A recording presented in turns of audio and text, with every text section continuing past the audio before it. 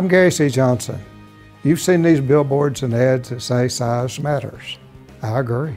The size that matters is the size of the results the law firm gets for their clients. We have several multi-million-dollar verdicts here in Kentucky. In fact, our firm owns the record for the single largest personal injury verdict in the state of Kentucky. That's the size that matters to you. In Kentucky, give our firm the call. If you're hurt, injured, don't waste time. Gary Johnson tries for every dime.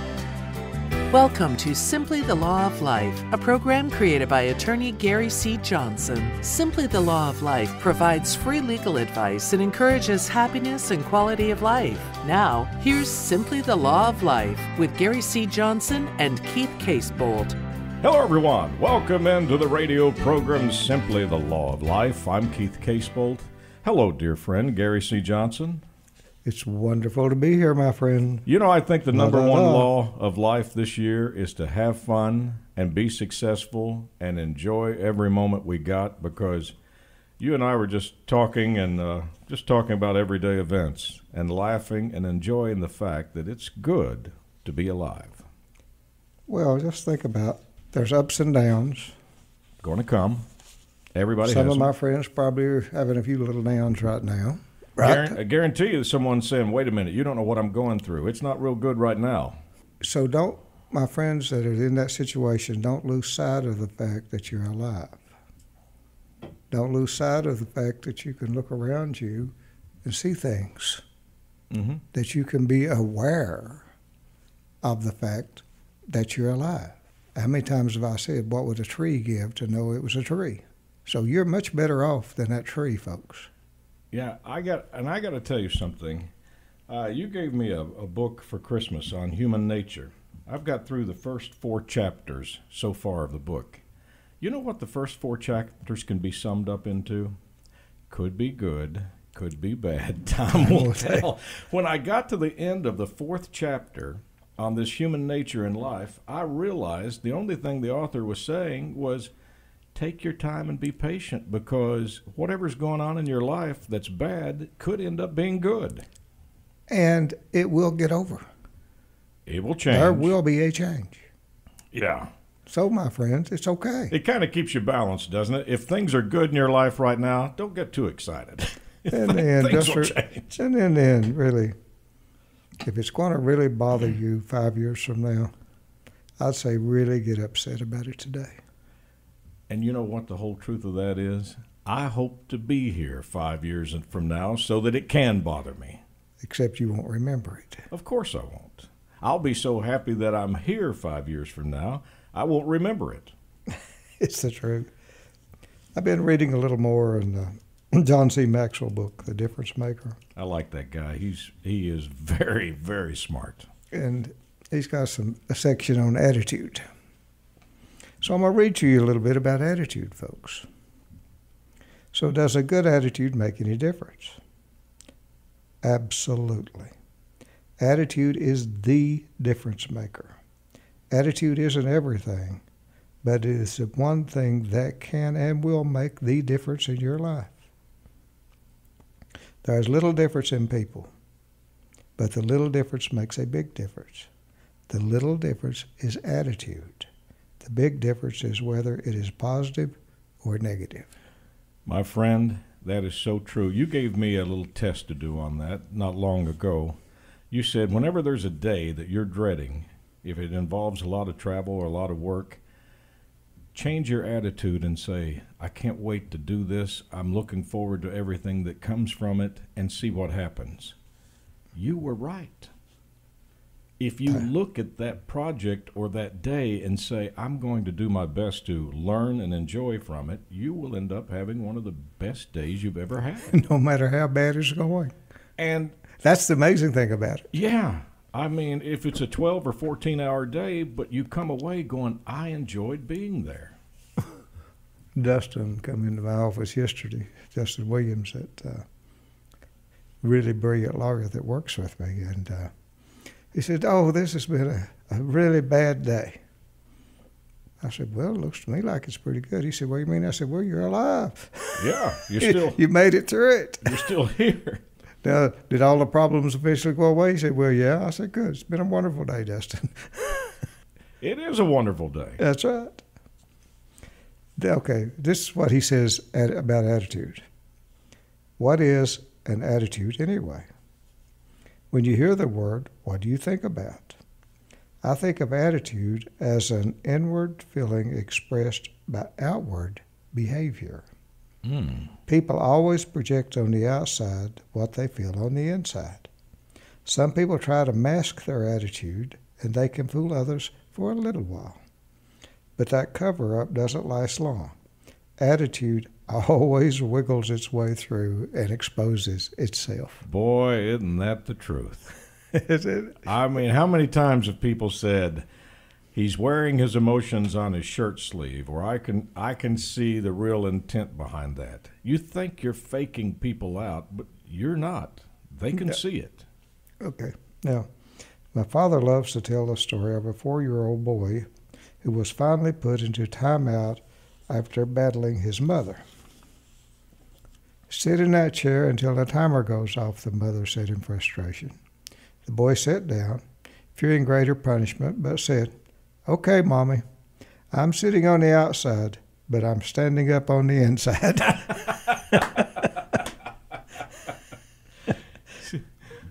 Still rebellious to the end. That's right. He was going to sit down, but he was still inside. He was standing up. Your attitude colors every aspect of your life. It is like the mind's paintbrush. It can paint everything in bright, vibrant colors, creating a masterpiece. Or it can make everything dark and dreary. Attitude is so pervasive and important that I've come to think of it as the most important thing in our life. There's not a single part of your current life that is not affected by your attitude. And your future will definitely be influenced by the attitude you carry with you from today forward. Now, all my friends, they're going to have a wonderful attitude from today forward. You know, if everybody just did it as a test for today, no matter what you got on your schedule, if you just did what Gary's saying and you said, I'm going to be positive about this no matter what, I'd love to see what comes from it. Then he goes on to say this. If your attitude is so important, then you may be asking yourself, where did I get it? Am I stuck with it my whole life, for better or worse? First, let's look at the question of where your attitude comes from. Number 1, personality. Who are you? 2 men were out fishing. When the fish stopped biting, they started to talk. One man praised his wife and extolled her many virtues, summing it up by saying, you know, if all men were like me, they would all want to be married to my wife. And if they were like me, the other replied, none of them would want to be.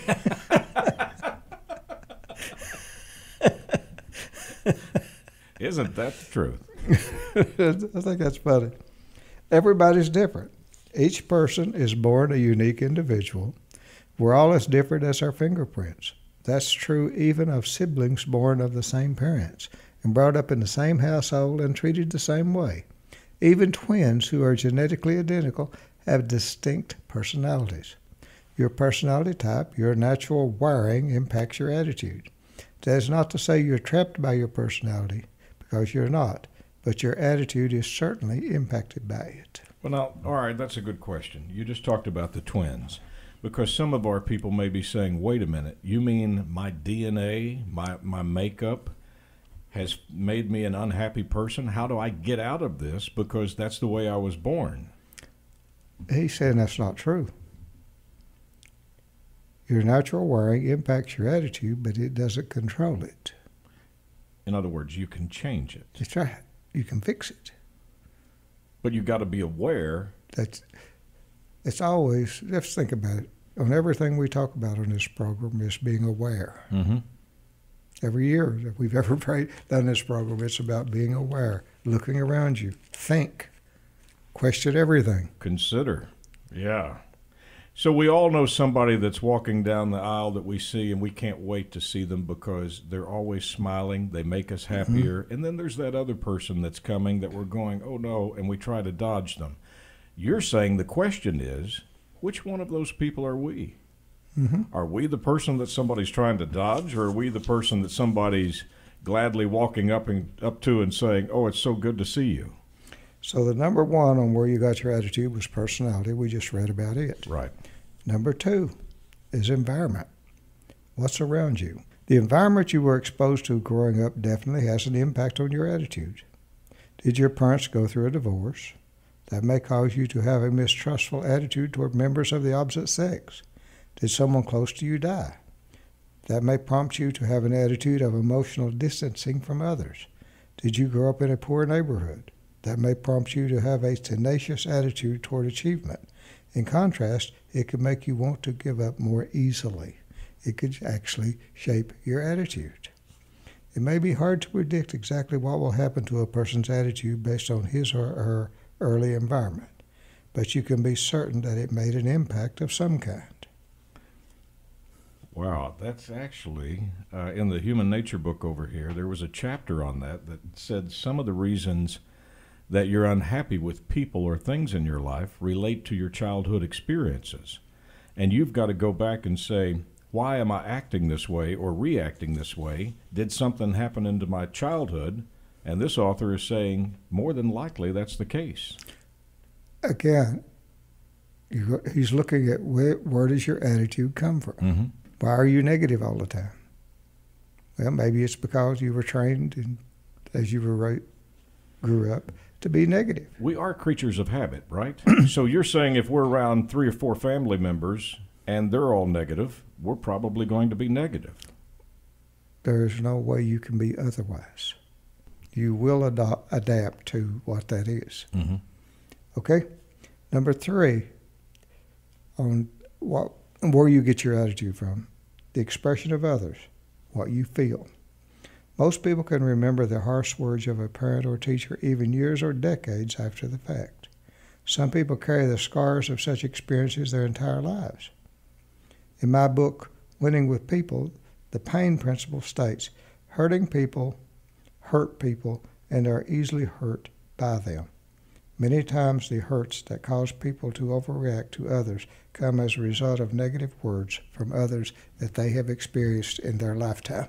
So that works both ways, because I've heard you on this program talk with so much affection about some of your teachers who encouraged you or gave you a kind word from grade school.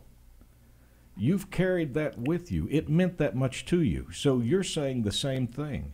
Someone who said something hurtful or damning to you, you carried that with you also. Then he goes on to say, on the other hand, positive words can have an impact on a person's attitude. Can you remember the positive words of a favorite teacher or other significant adult? A few words can change the way a person thinks of himself and can change the course of his or her life. Think about that. Just a few words.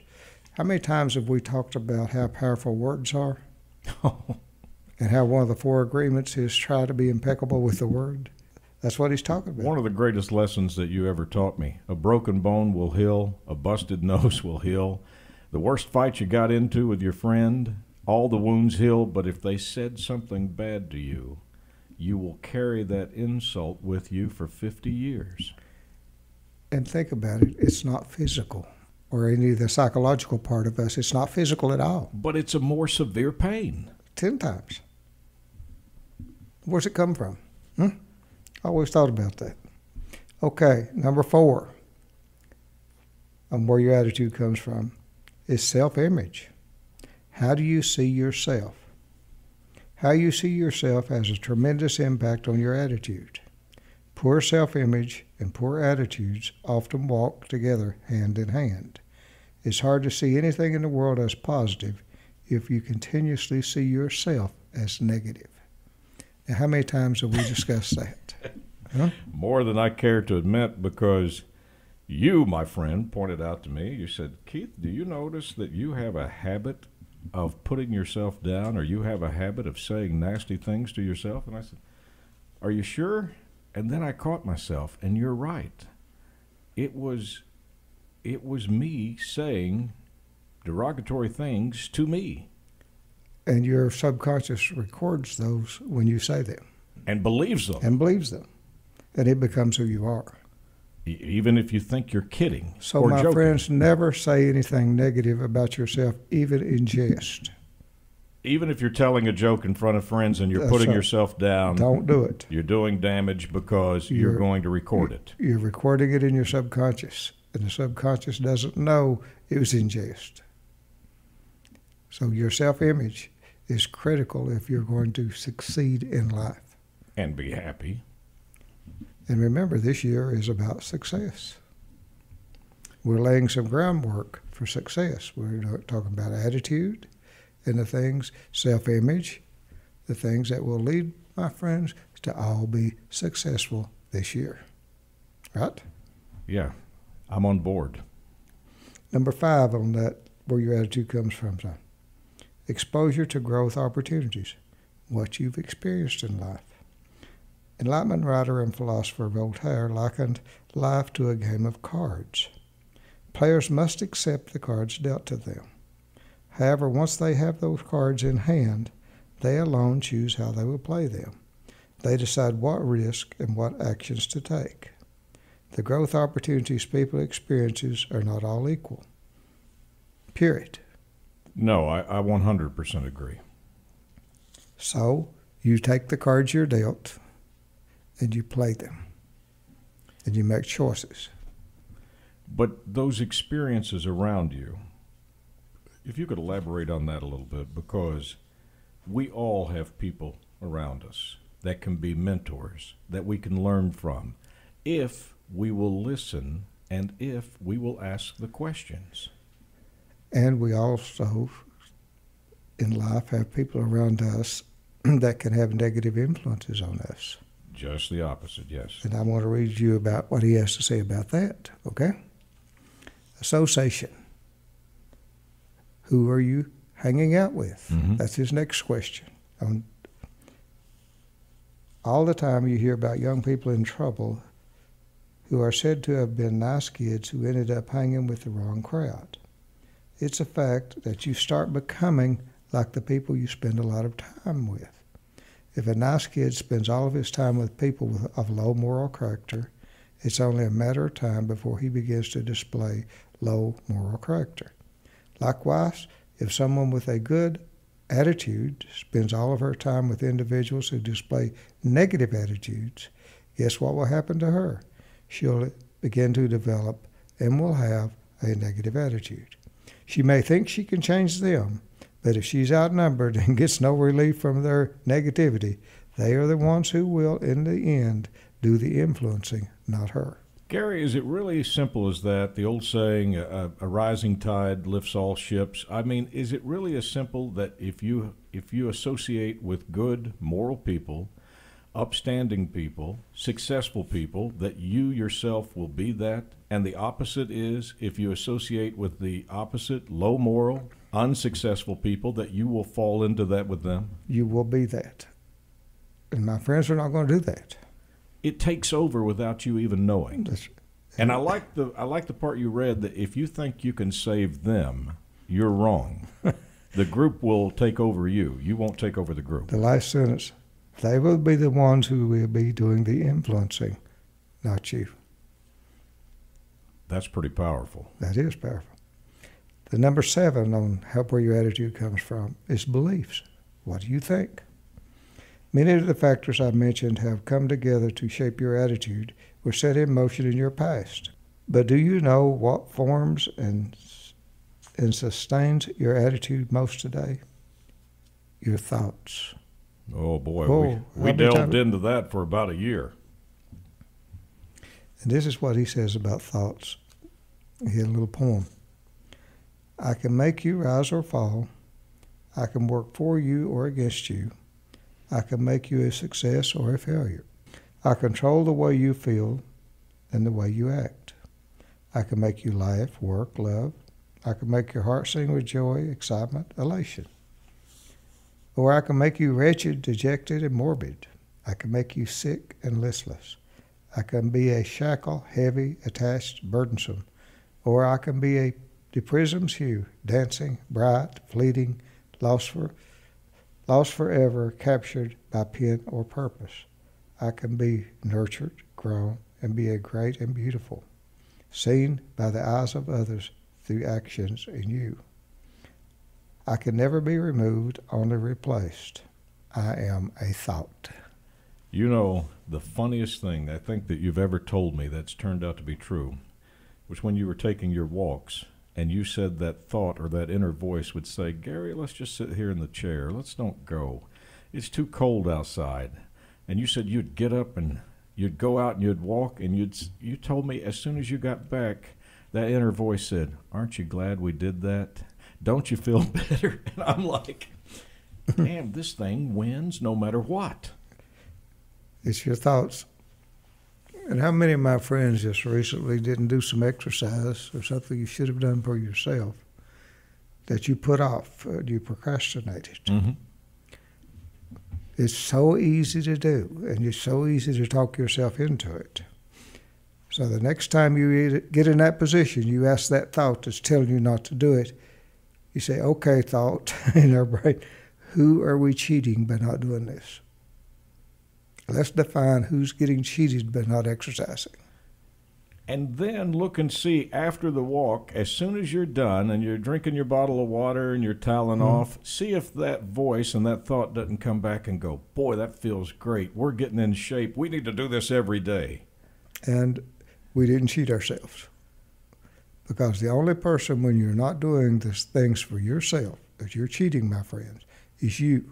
Yeah, 100%. Now, surely you don't want to be a cheater, do you? Huh? And if you do, you don't want it to be yourself. That's right. Cheating. You know, you could live a whole lot easier with cheating somebody else than you can yourself. Trust me. You'll live a whole lot longer if you don't cheat yourself. You know, this at times sounds so simple, but at other times this can be so complicated. Every thought you have shapes your life. Yeah. What you think about your neighbor is your attitudes toward him. The way you think about your job is your attitude toward work. I just think that's so powerful, and it's so true what he said. The number 8 is choices. How many times have we talked about choices, huh? Oh, Lord, yeah. Poet, critic, and dictionary writer Samuel Johnson observed, he who has so little knowledge of human nature as to seek happiness by changing anything but his own disposition will waste his life in fruitless efforts and multiply the grief which he proposes to remove. Now think about that. Yeah. He's saying simply, you can change yourself and your disposition, but you can't change anybody else's.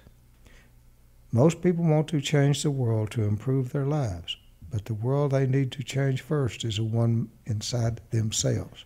That is a choice, one that some are not willing to make. You know, I was talking to a young man the other day, and Gary and I are recording in the studio in Pikeville for this radio show. We normally do the television in Lexington, but in Pikeville, I was talking to a young man that said, you know, I got to get out of this town. You can't make it in a small town, and there's nothing to do here.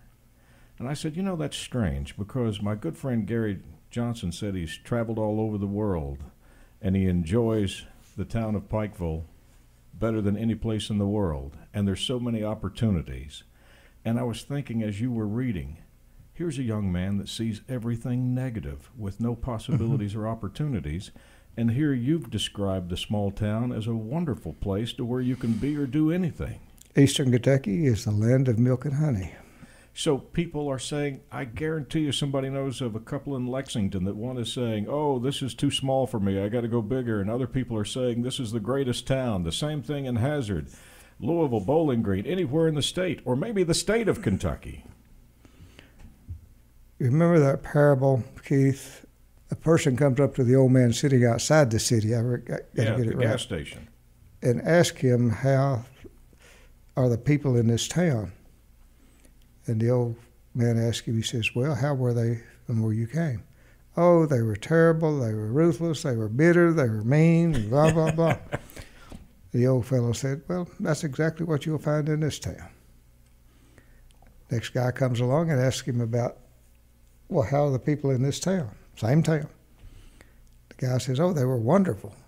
They were bright, they were smiling, they were good, decent human beings.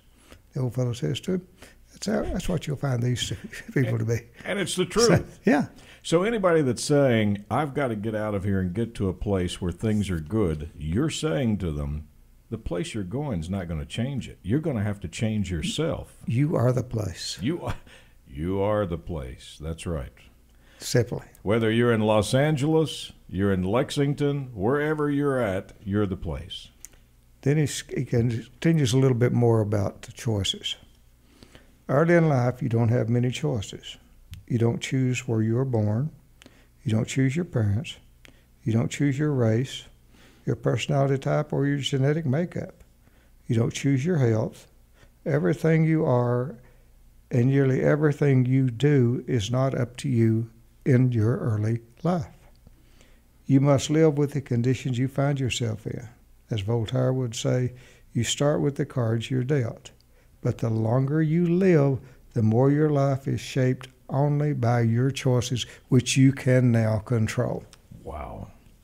That's a lot of accountability. Yeah. So from childhood, you're right. What you eat, what you drink, how you're clothed, where you go to school, all those choices are made for you. Right. And then all of a sudden, the person that makes the choices is little old you.